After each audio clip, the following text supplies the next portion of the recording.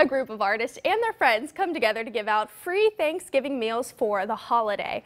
The volunteers rounded up donations, cooked them all, including 4 turkeys, to feed dozens of people in the community who may not have had a family to spend the holiday with. Rupp Limousine provided transportation from 11th and State in their party bus. Those who made the event possible say it's especially important to remember the less fortunate during the holiday season.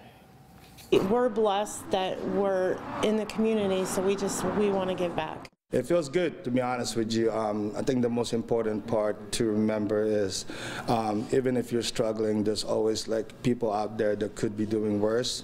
You know, Thanksgiving is a holiday to be thankful of what you have.